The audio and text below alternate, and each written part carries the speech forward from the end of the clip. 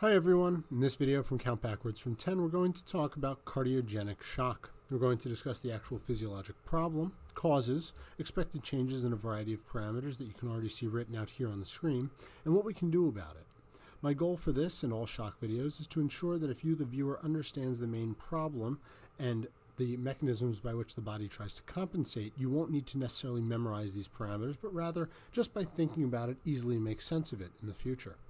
So I've drawn the diagram I'll use for all my shock videos. We have the heart, we have the arterial system, which gets blood to the tissue, we have the venous system, which returns blood to the heart, and then we have the nervous system, which innervates these systems together. In this video, we're going to focus on the heart here, as this is where the primary problem is, hence the name cardiogenic shock. So in cardiogenic shock, the patient is having problems pumping blood out. Pumping blood out. Now, this can be caused for a number of reasons, including history of myocardial infarction, which makes part of the myocardium that's either stunned or dead unable to participate in the actual squeezing of blood. It can happen in cardiomyopathies in which the heart is dilated or unable to properly bounce back to help pump blood. Myocarditis, in which the heart tissue is inflamed, or certain medication overdoses or toxicities, such as beta blockers. Now, that's a different mechanism, in which case contractility of the heart is maintained, but the heart can't beat fast enough or at an appropriate speed in order to have appropriate output. At the end of the day, pumping blood out ends up being the problem. And so if you were to just think about it in a more relatable term, anything that messes with your heart's ability to beat normally will or can cause cardiogenic shock. So in cardiogenic shock, the blood can't move forward into the arterial system, and that's the overarching problem. And it's this problem that will explain the changes in physiology we're going to describe in our chart. So for starters, ejection fraction is either down or it's nothing if we're looking at a heart rate issue, but in this case we're going to talk about post-MI, and our ejection fraction is decreased because your heart simply can't squeeze that much blood out. As a result, your cardiac output overall goes down. But remember, and we're going to see this in all of our shock videos, cardiac output is equal to heart rate times stroke volume. And if our stroke volume goes down, which it does because our heart can't pump, our heart rate then is going to increase in order to try and compensate. Or in the case of a cardiogenic shock as a result of, say, beta blocker toxicity, it actually can't increase. And all of this is in order to compensate and maintain adequate tissue perfusion. But as you discussed, things like beta blockers, which slow the heart, or if the heart is the rate limiting factor leading to shock, like I said, it may also not change, or it might even go down the heart rate. So overall, like I said, cardiac output goes down here. Heart rate may increase, especially if it's an ejection fraction issue, or it will do nothing. Now, our SVR is going to go up, and again, this is going to come up in our videos. Remember that resistance is equal to resistivity times the length of the tubing over the area. And so as our blood vessels constrict, the area of them goes down, leading to an increase in resistance. So vasoconstriction, or arterial constriction, leads to an increase in our systemic vascular resistance. And I'm sorry, this symbol here is the Greek letter rho. So again, if the area goes down, your resistance goes up. Now, our left atrial capillary wedge pressure will go up, and our right atrial, or our central venous pressure, will go up.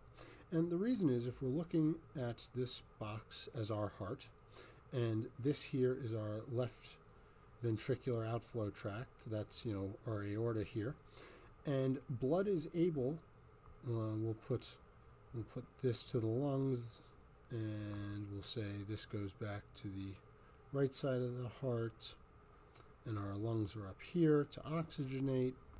So the other thing that's going to happen is our left atrial, or our capillary wedge pressure, and our right atrial, or our central venous pressures, are also going to go up. And so if we look at a diagram of our heart here, kind of like this, with this being our left ventricle and our right ventricle and our right atrium, and this will be our aorta for the diagram, and this will be oxygenated blood coming from the lungs, to the right atrium or left atrium, and this will be coming from the right ventricle to the lungs up here. As blood is having trouble being pumped out to the aorta, blood is going to go ahead and back up and back up and back up all the way into the left atrium, all the way back into the pulmonary vessels, all the way back into the right ventricle, all the way back into the right atrium, and eventually back into our great vessels. And this is what leads to our increase in our capillary wedge pressure and our central venous pressure. So let me go ahead and erase some of this stuff over here. And now it's important that we discuss the symptoms. Let me go ahead and write symptoms. So aside from the obvious, end organ damage, cardiogenic shock may be identified clinically by a severe drop in blood pressure, as all other shocks, crackles on lung auscultation as fluid begins to back up into the left atrial system, then back into the pulmonary system, and the increased hydrostatic pressure forces it into the lungs. You may also have an increased jugular venous distension in the neck, because as blood moves into the central venous system in your SVC and such, it'll cause increased bulging of the jugular vein, and that's due to the chronic back pressure. Treatment, on the other hand, depends on the etiology. Pumping blood, inotropic agents may be helpful,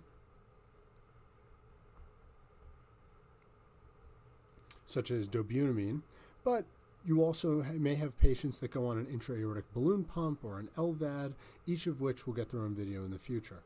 Be cautious hydrating these patients too much, as it can make their situation worse. But some patients may need the antidote to whatever the cardiac toxic agent is. Another thing to keep in mind. So that's all for cardiogenic shock. I hope this was clear and simple. As always, if you have any questions or concerns or are interested in getting involved, please feel free to contact us. Subscribe below, follow us on Instagram for daily content, and stay tuned for the next video.